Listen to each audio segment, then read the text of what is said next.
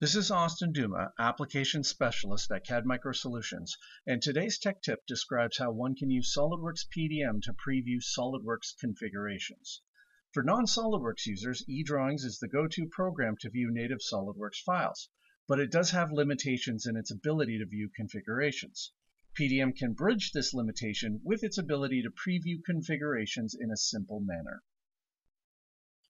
For non-SOLIDWORKS users, eDrawings is an excellent tool to view and review SOLIDWORKS files. Information such as dimensions and custom properties can be reviewed, and one can make basic markups as part of the design review process. However, there is one limitation with eDrawings, and that is the ability to view configurations of native SOLIDWORKS files. Only the active configuration can be viewed.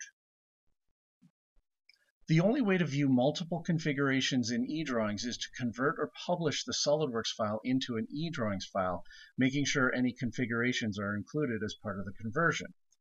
Once saved as an eDrawings file, configurations can then be reviewed using the Configurations button at the bottom. However, this button is not available when viewing native SOLIDWORKS files. Furthermore, the conversion to eDrawings takes time, and these files may not be available to non-SOLIDWORKS users.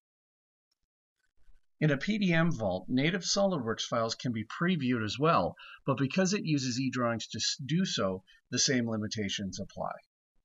However, there is a trick that allows users to preview configurations, and that is to default the preview window to a static image.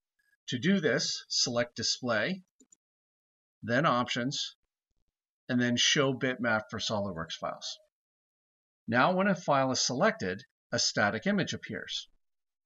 If I right-click on the image, a list of all configurations in the file appears. Note that one of those configurations is checked. This represents the active configuration that the file was last saved with. To view configurations, simply click on the desired configuration, and it will appear as the active static image. If no static image preview is available, an error prompt will indicate such.